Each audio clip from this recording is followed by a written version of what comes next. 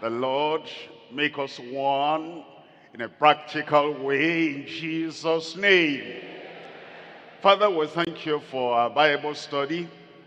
Thank you for your faithfulness, always revealing your mind to us. And when you reveal your truth and your mind, you always give us the grace when we claim that grace. We're asking, Lord, that tonight your word will be plain and clear to everyone in Jesus' name. And whatever may be in us, which is not according to your word, according to your will, that you remove everything in Jesus' name. That according to your word, and according to the prayer of the Lord Jesus Christ, in a very definite way, the Father and the Son are one, will be perfectly united in one in Jesus' name. We thank you because we know you have answered. In Jesus' name we pray. And the people of God said, Amen. Tonight we are continuing our study in the epistle of Paul to the Corinthians. And now we're in chapter 12, and we're studying from verse 12 to verse 31. Let's look at verse 12. In verse 12 it says, for as the body is one, and has many members, and all the members of that one body, being many, are one body, so also is Christ. So also is the body of Christ, so also is the church. Look at verse 18. In verse 18 it says, but now, as God set the members, every one of them in the body, as it has pleased him. Then in verse 24, it tells us in verse 24, it says, for our comely parts have no need, but God has tempered the body together, having given more abundant honor to that part which lacked. Verse 28. In verse 28 it says, and God has set some in the church, first apostles, secondly prophets, thirdly teachers, after that miracles, then gifts of healing, helps, governments, diversities of tongues. Verse 31. In verse 31, but covet earnestly the best gifts, and yet show I unto you a more excellent way. You'll see in those selected verses that the body of Christ is one. The church is one. As the body is one, with all the many members having various functions and different functions, the Lord makes us to be one so that we can cooperate together, coordinate together, and then we'll move the body forward.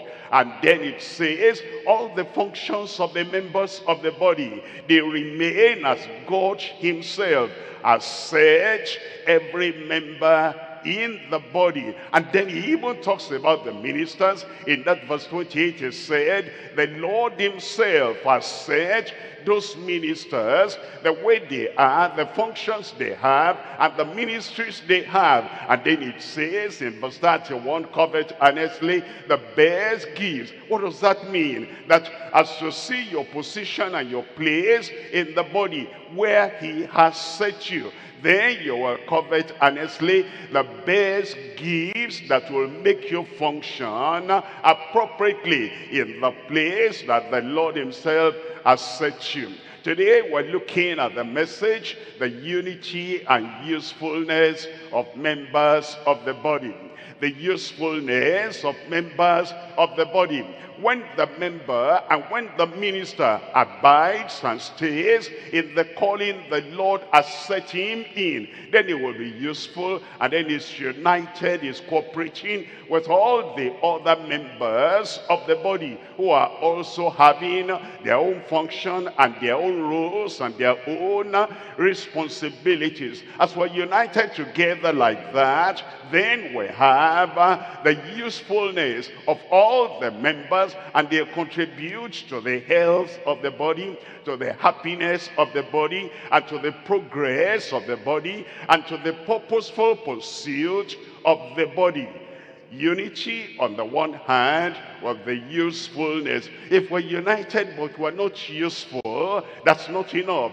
If we are useful and we're not united, that's not enough. There must be a combination of the usefulness and the unity of the members, so that the body of Christ and the church of the living God can make progress and be what he wants us to be, where he wants us to be, and achieve for him and for his glory all that he wants us to achieve. The unity and the usefulness of members of the body. There are three things we're looking at. Number one, purposeful relationship of members as set by God. It's the Lord that set all those members, and then we have relationship, but it is a purposeful relationship of all the members as the Lord himself has said for the church. Number two, practical righteousness of members as specified by God. Practical righteousness. There's a kind of righteousness that is theoretical, and there's a kind of righteousness that is superficial. There's a kind of righteousness that is hidden. We cannot see it, but this one that the Lord is calling the members of the church to is practical righteousness of the members as specified by God. Point number three will be prescribed responsibilities of ministers as sealed by God. The Lord has given those responsibilities, and he has sealed them so that I cannot change those responsibilities. You cannot change those responsibilities. They are sealed by the Lord himself, and he has given the specifications as to how we serve and what we do and how we minister, so we all cooperate together in serving the way the Lord himself has given us the word and has sealed it, that we serve in that way. Let's come to point number one, is the purposeful relationship of members as set by God. We're coming to 1 Corinthians chapter 12, verse 12. It says in verse 12, for as the body is one, and has many members, and all the members of that one body, being many, are one body, so is Christ. In verse 21, it tells us in verse 21, it says, the eye cannot say unto the hand, I have no need of thee, nor again the head to the feet, I have no need of thee. It brings us into relationship together, and the relationship is purposeful, and it is the Lord that has set such relationship for members of our physical body, and then for the members of his mystic body, that he is of the body of Christ. Three things we're looking at here. Number one, converted, baptized members, saved by grace. We cannot just say we're members of his body if we're not converted. All have sinned and come short of the glory of God. And it is the salvation, the conversion we have by the grace of God that brings us, integrates us into the body to become members of the body of Christ. Number one then, converted, baptized, members saved by grace.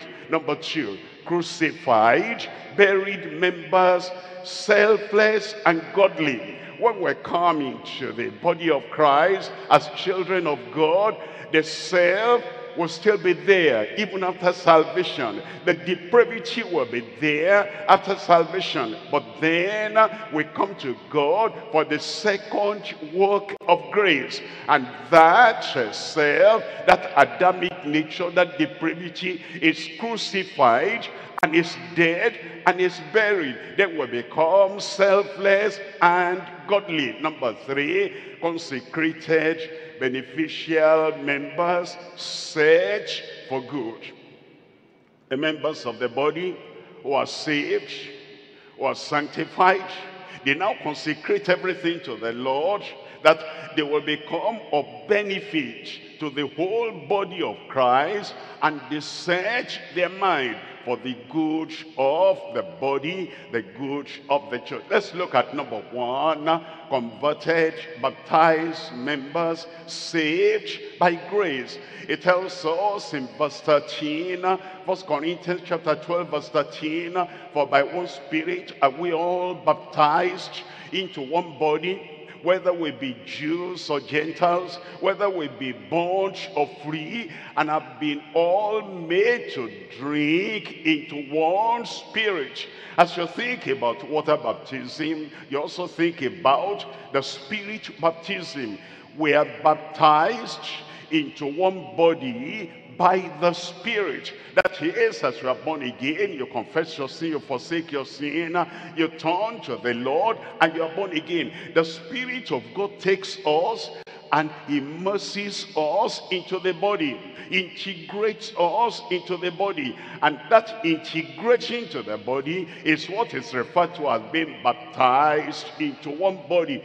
Whether we're Jews or Gentile, there's no Jewish church and Gentile church. The Jewish people and the Gentile people, when they are born again, they are part of the same body, the same church. Whether we are bond or free, there are no slaves and free people in the kingdom of God. As you come, we're all one in Christ, male and female, young and old. All those who are born again will become part of this one body.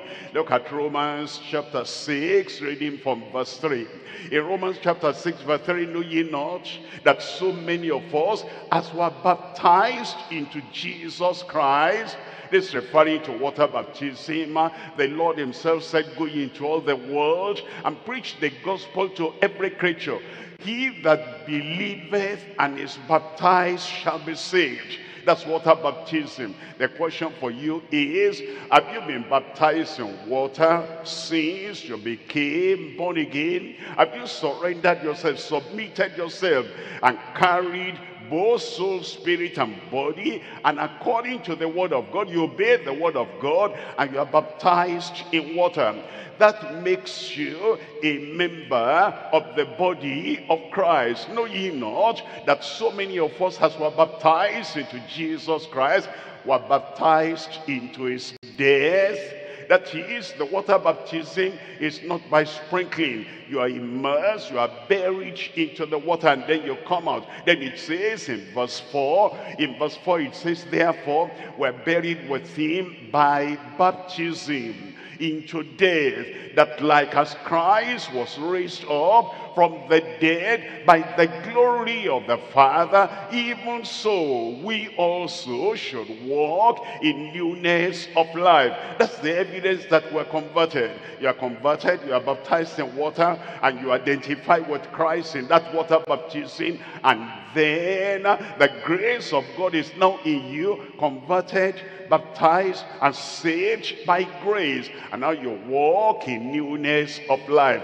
In verse 5, it tells us, for if we have been planted together in the likeness of his death, we shall be also in the likeness of his resurrection. The power of the Spirit of God turns our lives around, and then we walk in the likeness of his resurrection. All this by grace. Titus chapter 2, reading from verse 11. For by grace, for the grace of God that bringeth salvation has appeared unto all men. That salvation is for all. And the moment you accept, and the moment you believe, and the moment you receive, that grace works in your life. And this is the result of the grace. Look at verse 12. It says, teaching us that denying ungodliness and worldly lusts, we should live soberly, you have repented, you have believed on the Lord Jesus Christ, you have been baptized in water, you identified with Christ. Now you deny ungodliness and worldly laws, that we should live soberly and righteously and godly in this present world. Temptations are in this present world, but the grace of God is available, and that grace is sufficient and will make you an overcomer, so that in this present world you live soberly, you live righteously, and you live godly. Then in verse 13 it says, looking for that blessed hope and the glorious appearing of the great God and our Savior Jesus Christ, verse 14, who gave himself for us, that he might redeem us from all iniquity and purify unto himself a peculiar people, zealous of good works. Let's come to number 2 here, and it's crucified, buried members, selfless and godly. Look at 1 Corinthians chapter 12, reading from verse 15. If the foot shall say, because I am not the hand, I am not of the body, is it therefore not of the body? You see, when we're born again and then we go to the Lord, and self is crucified, and self crucified and dead is buried, and we're sanctified and selfless. There is no carnal comparison anymore. And so the hand, if you are the active member of the church, cannot say unto the foot, if you are the progressive moving member of the church, one cannot say to the other, I don't have need of you. There is no jealousy, there is no envy, there's no carnal comparison, and there is no competition in the body of Christ. Then it says in verse 16, it says, and if the ear shall say, because I am not the eye, I am not of the body, is it therefore not of the body? If a member of the church will then retreat and reverse, and then he will say, because my role, my responsibility is not like his role, it's not like her role, therefore I'm not going to do anything to contribute to the progress of the body. The members of the body don't do that, and when we come to Christ, we're saved and we're sanctified, and the old Adamic nature is crucified and totally taken away. We're not telling the other person, you are not important, I'm important, and he is not telling us, you are not important, I'm important. All the members will work together perfectly. In verse 17, it says, if the whole body were an eye, where were the hearing? If the eye becomes so important, I can see. And then you feel that the ear is not important, the mouth is not important. Where will be the whole body? It is that the various members function together harmoniously and unitedly, cooperatively, purposefully. That's when you have the whole body working properly. If the whole were hearing, where were the smelling? Look at verse 18 now. But now, as God said, the members, every one of them in the body, when we're saved, when we're sanctified, all we need to do is to be praising God, thanking God, not comparing, not saying, I'm not happy where God has set me, I'm not happy where God has put me. But we look at what we're doing, and then we get the best gifts of God to be the best in that area God has appointed us. And we're so grateful to God that even me, of all people, I can be allowed to do this. Because of that, we're giving glory to God and we're not complaining, because the Lord in his wisdom, the Lord in his love, and the Lord in his foresight, he knew what you will be, and he knew what you will best contribute to the body of Christ. But now, as God said, the members, every one of them in the body, as it has pleased him.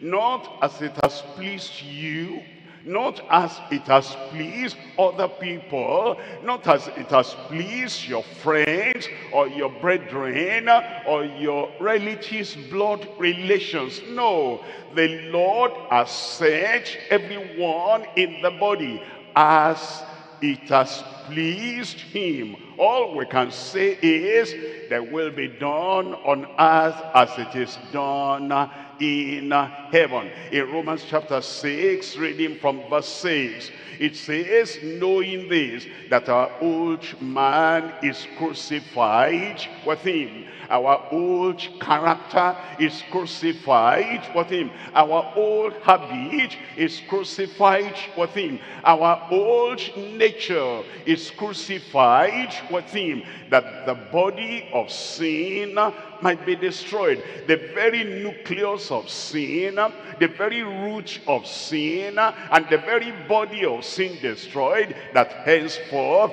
we should not serve sin. And then it says in verse 7, it says, for he that is dead is freed from sin. If you have identified with Christ, you are crucified. If you have identified with Christ, that you are dead with him, it says, he that is dead is freed from sin. Then it tells us in verse 11, it says, likewise reckon ye also yourselves to be dead indeed unto sin, but alive unto God through Jesus Christ our Lord. I pray the Lord will effect that in every one of our lives in Jesus' name. Look at Philippians chapter 2. We're reading from verse 3. Philippians chapter 2, verse 3. Let nothing be done through strife or vain glory. What's he telling us there? Whatever I do by strife will not be recognized by God as a good work, and it will not be rewarded. So if I spend my life, the major part of my life, striving and then having vainglory, all those things I do in strife and vainglory, whatever good it may appear to have done to the body of Christ, it's not recognized by God. Let nothing be done through strife or vainglory, but in lowliness of mind let each esteem other better than themselves. When I esteem other people better than myself, and I give glory to God on their behalf, I'm happy they're doing what they are doing, they are happy I'm doing what I'm doing. That's the unity of the body. And then in verse 4 it says, look not every man on his own things, but every man also on the things of others. That's telling us that we should want the other brother to succeed. We should want the other sister to succeed. We're not just looking at what I'm doing. I want to be my best. I want to be high. I want to be good. I want to have my life busy and doing something great. We want to look at other people, that they will be useful, that they will be uplifted, and that they too will be happy in what God has set them to do. Look not every man on his own things, but every man also on the things of others. How will that happen? In verse 5, let this mind be in you that was also in Christ Jesus. That's how to do it. Let the mind of Christ be in you, the mind of love, and the mind of appreciating other people, and the mind of raising them up, lifting them up, so that they will be all the Lord has called them to be. We're looking at number 3 now. Number 3 is the consecrated beneficial members set for good. The member of the body of Christ, like any of the members of the hand, shall say, the Lord has set me here for good.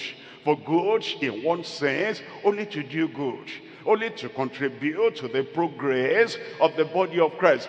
for good, permanent, until God moves you to another level and to another area. You say, I am here for good, for this is how God has set me. Look at 1 Corinthians chapter 12, reading from verse 18. But now, as God set the members, every one of them in the body, as it has pleased him.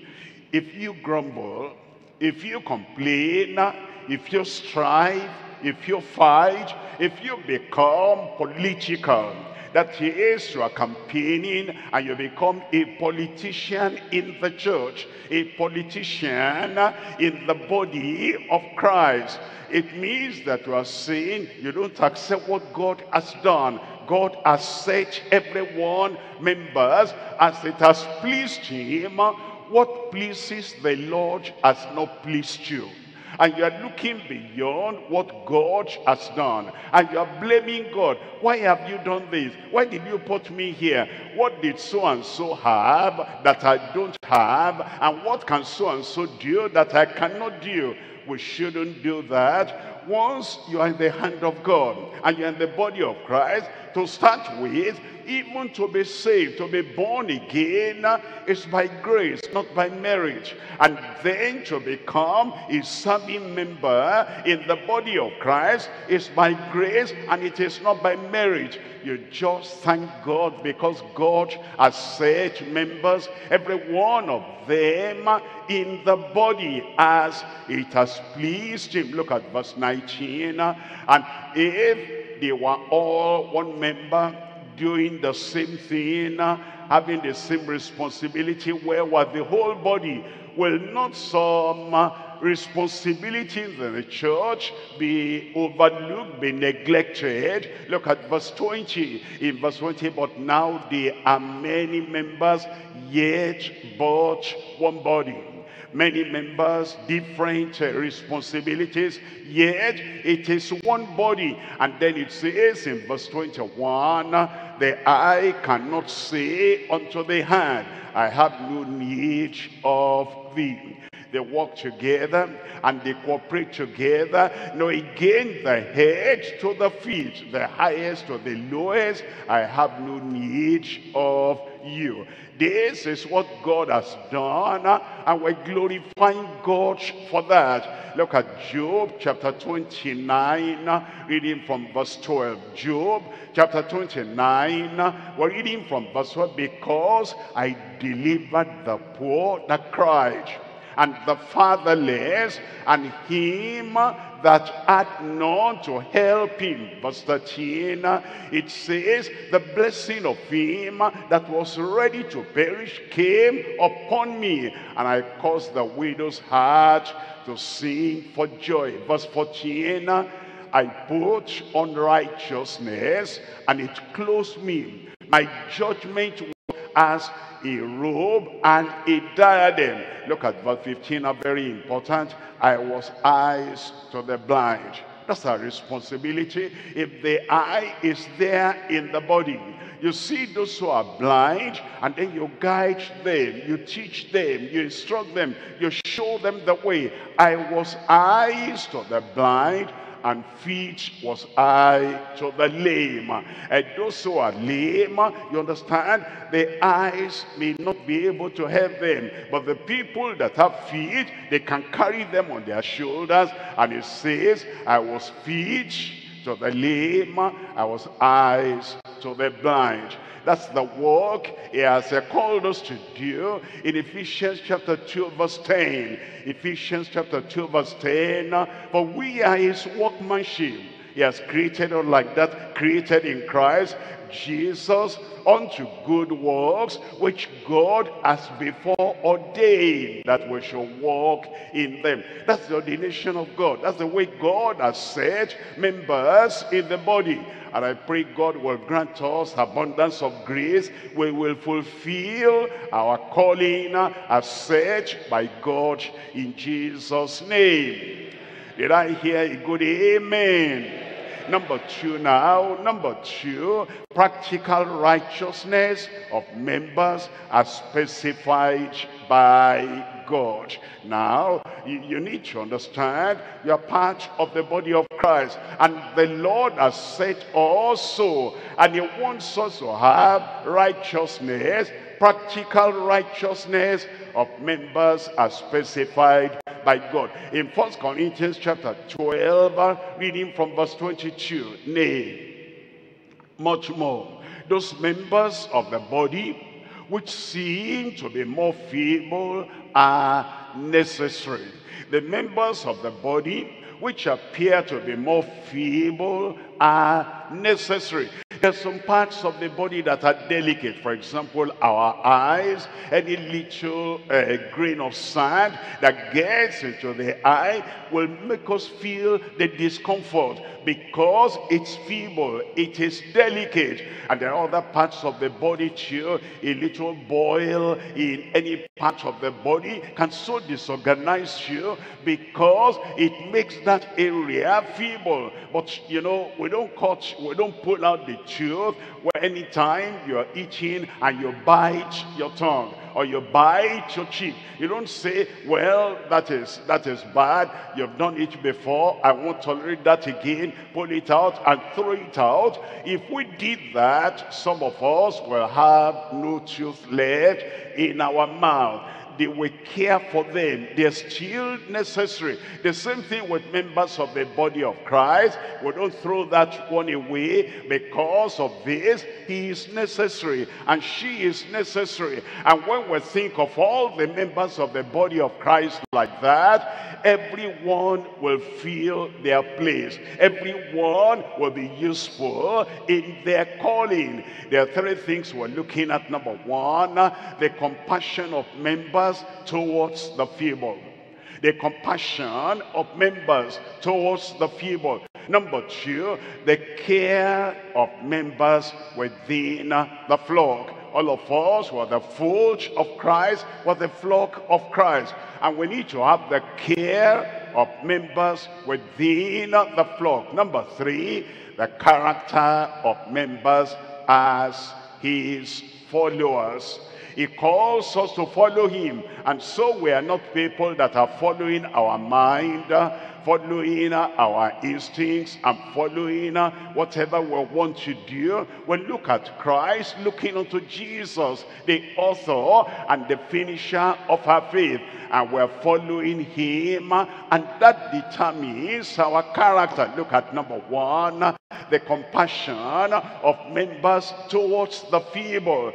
We're looking at Job chapter 4, verses 3 and 4. Job chapter 4, verses 3 and 4. Behold, thou hast instructed many, and thou hast strengthened the weak hands. That's what we do to those who are feeble. You see, any member of the church, any member of the house fellowship, any member of the choir, any member of ushers, any section at all, you know, we're not stone. Somebody might become weak, might become sick, might become feeble. We're not to trample on them.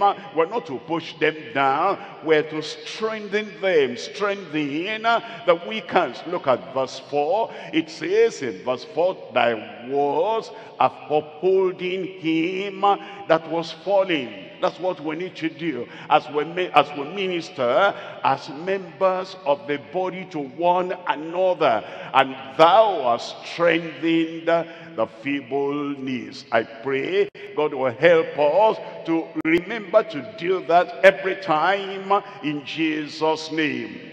We will not gossip about members who are feeble. We will not backbite members who are feeble.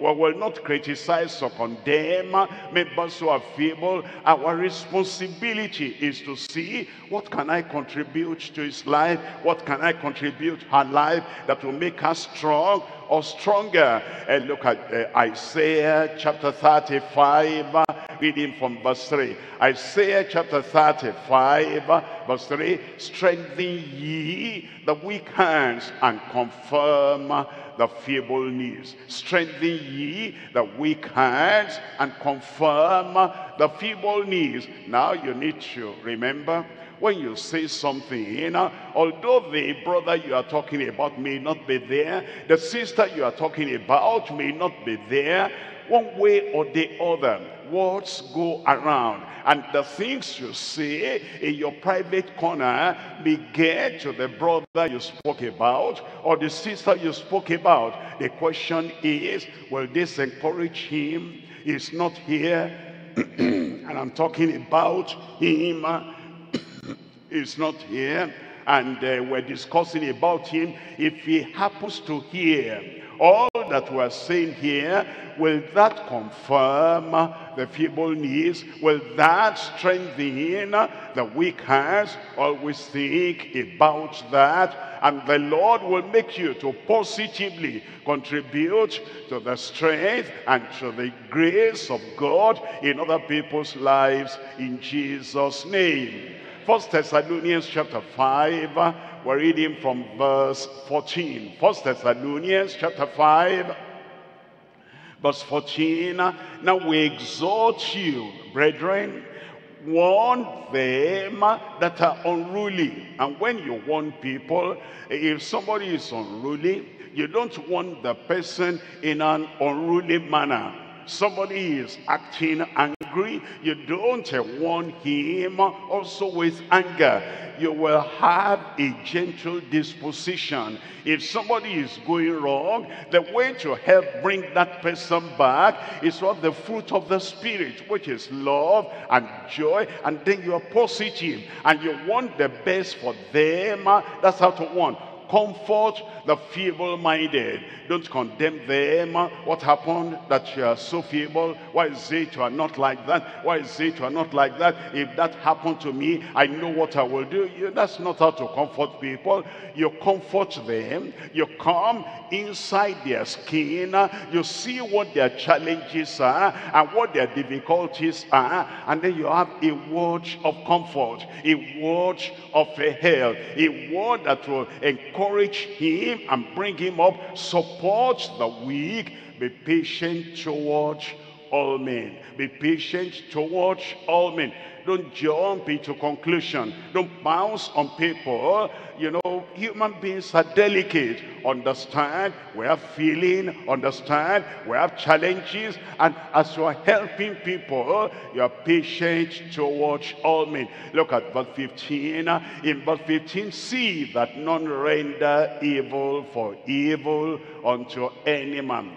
The other time I was feeble, this is the way he dealt with me, and I almost ran away from the fold. And now he is feeble and I'm strong. I remember what he did. I'm going to throw back a stone unto him. Don't do that. See that none render evil for evil unto any man, but ever follow that which is good, both among yourselves and to all men. Let's look at number 2 here.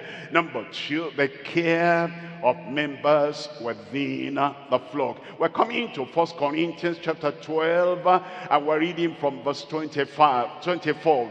It says, for our comely parts have no need, but God has tempered the body together, having given more abundant honor to that part which lacked.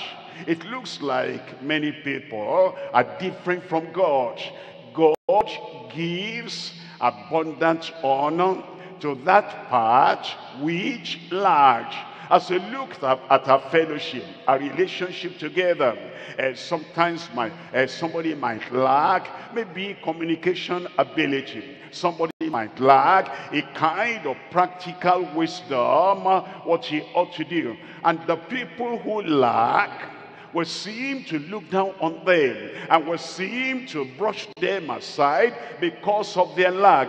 God is not like that. And as we follow God, and as we depend upon God, and we want to be more and more faithful followers of God, here is what God has done. He has given more abundant honor to that part which lacked. And that's what we ought to do. Look at verse 25.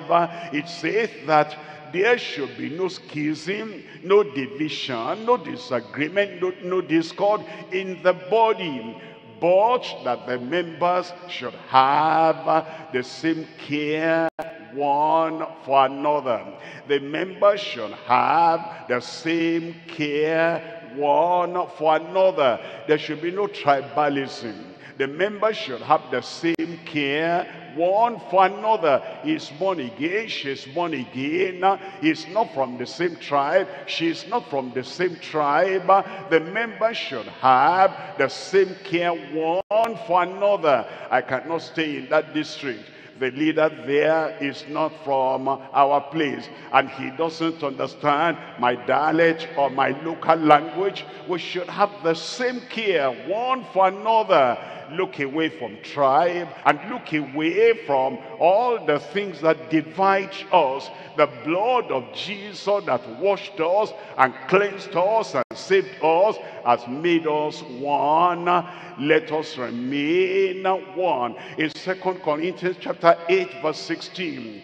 2 Corinthians chapter 8, we're reading from verse 16. But thanks be to God, which has put the same earnest care into the heart of Titus for you. God be praised, because that same God who knows your need and knows the heart of Titus, and Titus can supply that, he put the same earnest care into the heart of Titus for you. When we talk of care, if the care is sluggish, if the care is slow, if the care is delayed, the fellow might have passed through the need and all that before we even get to him. But if we know that this person has need now, and we're not looking here and there, earnestly and quickly and swiftly we supply that care. That's what the Lord is teaching us there in verse 17. It says, for indeed he accepted the exhortation, but being more forward of his own accord, he went unto you. He went unto you. There are people that say, I want to visit sister so-and-so. I want to visit brother so-and-so. I want to visit this family. And I know that they need food, but I'm waiting. I will tell our group pastor before I go. They want to tell everybody before they can go, while the person is suffering with hunger, and the hunger is biting the whole family, and they cannot feed or take care of the children, the family very well. They're waiting for permission, and before they get to the group pastor or the pastor or the overseer, the fellow is already drowning in the sea of problem.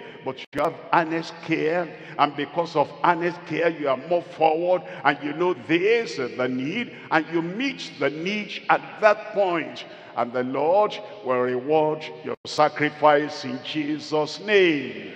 And look at verse 21. In verse 21, providing for honest things. That's what we do. You provide for the honest needs of people, not only in the sight of the Lord, but also in the sight of all men. Let's come to number 3 here. Number 3 is the character of members as his followers. We're looking at 1 Corinthians chapter 12 verse 26. 1 Corinthians chapter 12 verse 26. And whether one member suffer, all the members suffer with it. If one member is suffering, there are many areas of suffering. Once we open our eyes, we will see. And once we open our ears, we will hear. And once we visit each other or telephone each other, we will see what the need is. And we will see if we're open to each other and if we're frank with each other.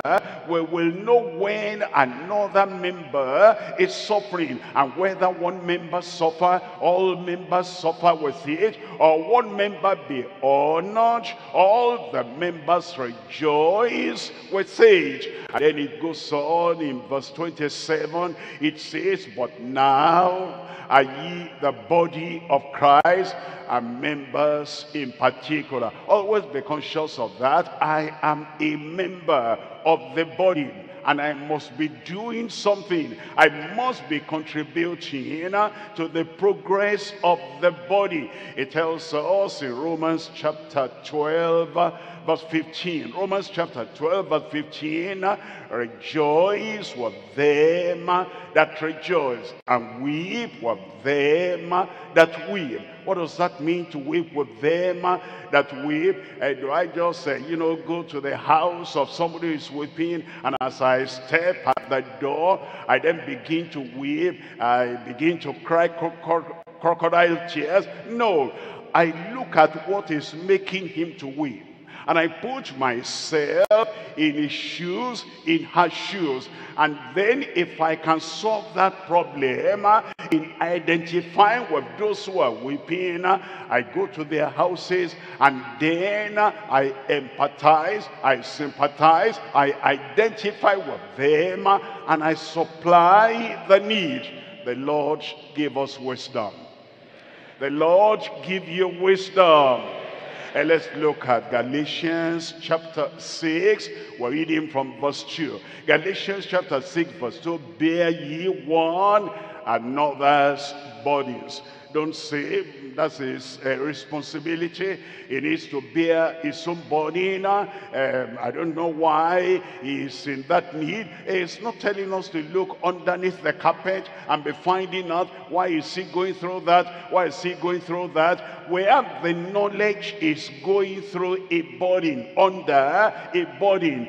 Bear ye one another's bodies, and so fulfill the law of Christ. Look at verse 9. In verse 9, let us not be weary in well-doing.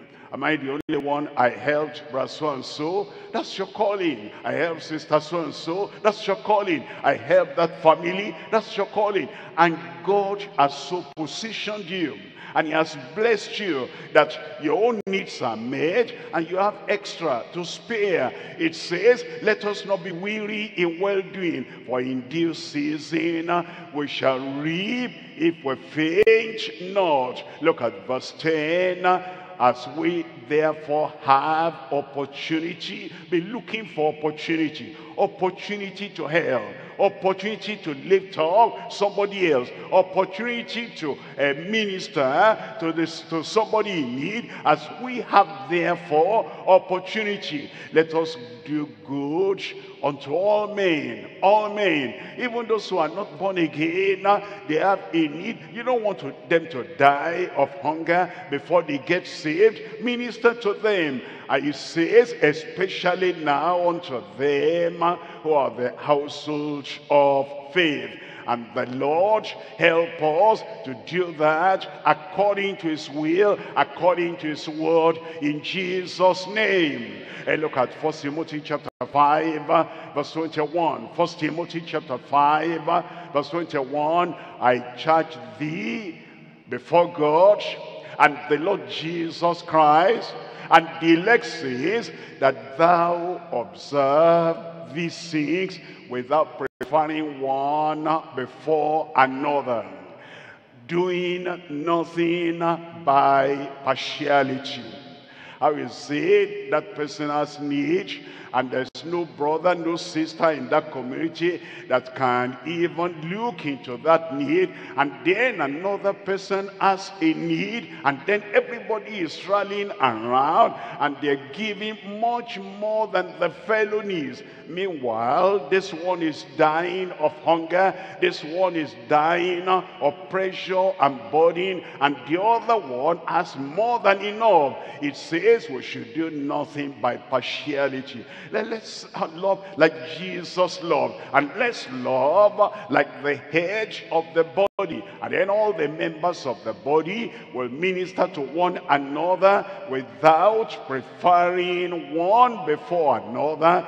and without any partiality. Let's come to number 3 now. Point number 3, prescribed responsibilities of ministers are sealed by God. It tells us in 1 Corinthians chapter 12, reading from verse 18, and God has set some in the church, first apostles, secondly prophets, thirdly teachers, after that miracles, then gifts of healings, helps, governments, diversities of tongues. It tells us in verse 31,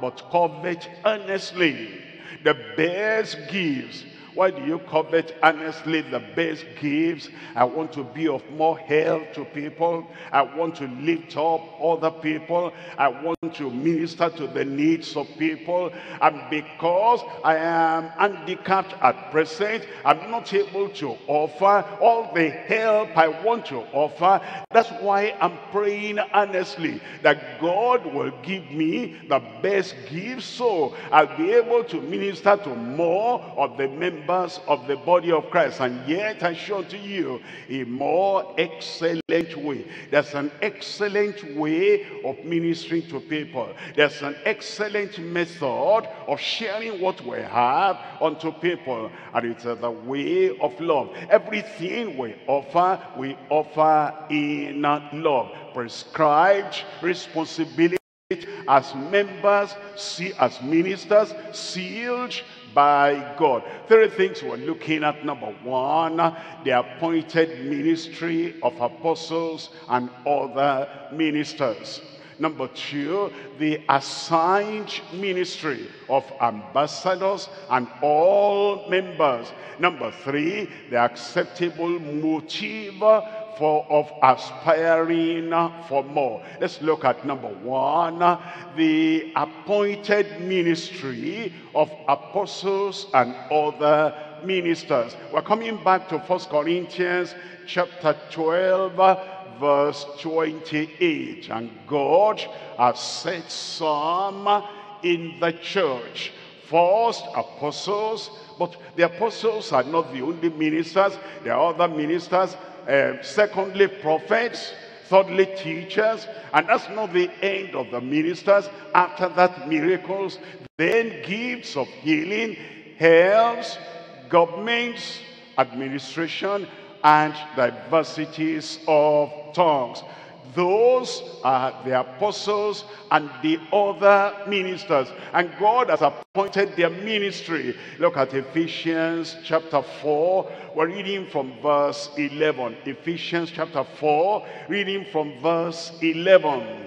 And he gave some apostles, and some prophets, and some evangelists, and some pastors and teachers. Why? What's their responsibility? Let's look at verse 12. For the perfecting of the saints, for the maturing of the saints, for the work of the ministry, for the edifying of the body of Christ. That's what we all do. With united effort, we're useful to the body of Christ. We edify, we teach, we train, we mature the saints of God. In verse 13, it says, till we all come in the unity of the faith and of the knowledge of the Son of God, unto a perfect man, a matured man, a competent man, unto the measure of the stature of the fullness of Christ.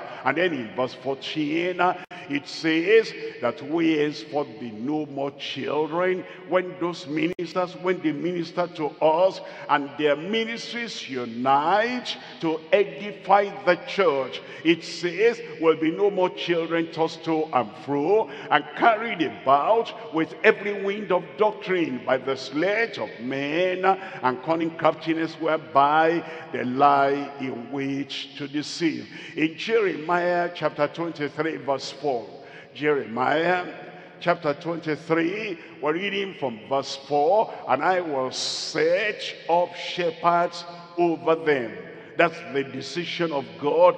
That's the prerogative of God, that he sets me the ministers in the body as it has pleased him. And here is his promise: and I will set up shepherds over them, which shall feed them, and they shall fear no more, nor be dismayed, neither shall they be lacking, says the Lord. When the ministers minister appropriately, all the lacks in the body of Christ will be supplied. All the lacks in our church, the Lord will supply in Jesus' name. Look at chapter 3, verse 15. Jeremiah chapter 3, verse 15. And I will give you pastors according to mine own heart, not according to their heart. You know, pastors, if the pastors come and they only minister according to their heart, and they determine this is the way I'm going to talk to them, and this is the way I'm going to do, it will not agree with God. If we're going to minister and minister to the needs of the people, our own mind, our own heart, our own idea, our own self-will, all that should be thrown away. And now we minister according to the mind of God, which shall feed you with knowledge and understanding. Acts chapter 20, we're looking at verse 28. Take heed therefore unto yourselves and to all the flock, over the which the Holy Ghost has made you overseers, to feed the church of God, which he has purchased with his own blood. The Lord give us the mind of Christ to always appreciate the church of God and minister to them appropriately in Jesus' name. Look at number 2. Number 2 is the assigned ministry of ambassadors and all ministers. It's not only the apostles and the prophets and the teachers and the miracle workers and those who have the gifts of healing. All of us, if we're waiting for that, we don't all have the apostolic ministry. Look at 1 Corinthians chapter 12, verse 29. Are all apostles? The answer is no. Are all prophets? The answer is no. Are all teachers? The answer is no. Are all workers of miracles? The answer is no. Look at verse 30. Have all the gifts of healing? The answer is no. Do all speak with tongues? The answer is no. Do all interpret? The answer is no. Well, if everybody does not have all these gifts, where do you come in? As members of the body of Christ, you come in as ambassadors of Christ. You might not be an apostle, but you are an ambassador of Christ. The assigned ministry of ambassadors and all members. In 2 Corinthians chapter 5, we're reading from verse 18. 2 Corinthians chapter 5, verse 18. And all things are of God, who has reconciled us to himself by Jesus Christ, and he has given unto us, everyone, the ministry of reconciliation. Verse 19, to which that God was in Christ, reconciling the world unto himself, not imputing their trespasses unto them, and he has committed unto us the word of reconciliation. Verse 20, it says, now then, we are ambassadors for Christ. You are, I am, we are all ambassadors for Christ, as though God did beseech you by us. We pray you in Christ's said, be ye reconciled to God. That's the reason we read in Acts chapter 8, reading from verse 4. Acts chapter 8, verse 4, realizing we're all ambassadors as members of the body of Christ, and he has committed into our hands the ministry of reconciliation. It says, therefore, they that were scattered abroad went everywhere. What were they doing? Preaching the word. They didn't leave the preaching only to the apostles, only to the prophets, only to the teachers, only to the workers of miracles, everyone, all the members of the church, as they were scattered abroad, they went everywhere preaching the word. We're coming to number 3 here. Number 3, the acceptable motive of aspiring for more. You want more of the grace of God, more of the gift of God, and more of the ability of the Spirit, that you'll be able to do more. What's the motive? What motivates you? Look at 1 Corinthians chapter 12, verse 31. 1 Corinthians chapter 12, reading from verse 31. But covet earnestly the best gifts. You're an apostle, covet earnestly the best gifts that will make you your best as an apostle. A teacher, covet earnestly the best gifts that will make you your best as a teacher. Or you are an evangelist, covet earnestly the best gifts that will make you the best as your minister, and you fulfill the great commission. You're an ambassador of Christ. Covet earnestly the best gifts, and as you covet those gifts and you look up to the Lord, and the Lord grants you more of the gifts, you'll be a better servant of God, a better child of God in ministry as ambassadors in Jesus' name. Covet earnestly the best gifts, and yet show I unto you a more excellent way. And as you discover the excellent way of love, every time you minister, you will pray, oh God, help me not just to talk, not just to help, not just to govern, not just to lift up other people, not just to edify them, not just to serve them. Help me to have an excellent spirit, a loving spirit, so that my motive and the way I minister will lift up many more people. The Lord effect that in every one of our lives, in Jesus' name. As we ask in faith, it will grant unto us. Look at Philippians chapter 2, verse 3. In Philippians chapter 2, we're looking at verse 3. It tells us, let nothing be done through strife or vainglory. If you have sought out the more excellent way, there is no envy, there's no strife, there's no vainglory when you are ministering in an excellent way, but only in lowliness of mind. Let each esteem other better than themselves. Look at verse 4.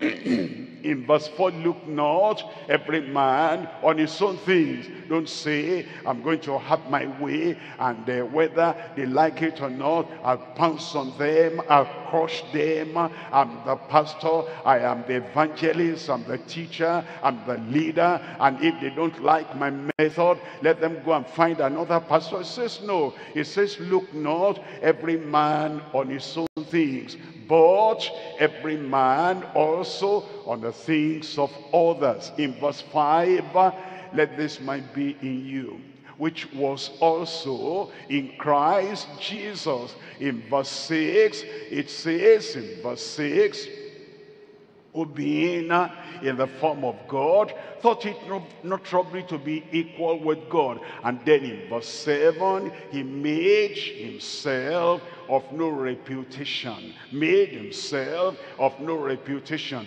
You're not looking for the praise of men, and you're not looking for reputation. You're not looking for honor.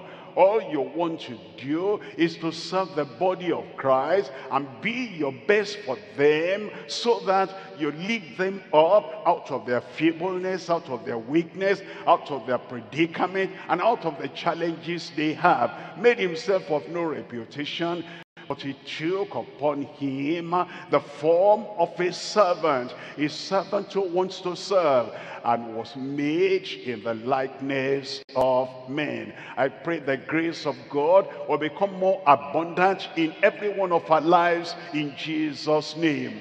You'll be a better minister. Say amen. You'll be a better member of the church. Amen. You'll be a better ambassador of Christ everywhere you go in Jesus' name. And all the grace you need and all the gifts you need, the Lord will supply. You will be your best, and your service will be profitable and rewardable both here in life and in eternity in Jesus' name. I say amen for you. Let's rise up now and talk to the Lord in prayer, that all that we have learned today, the Lord himself will reproduce in us the grace, abundance of the grace of God, to be as good as we ought to be in serving the Lord and serving the body of Christ. Open your mouth and talk to the Lord in prayer.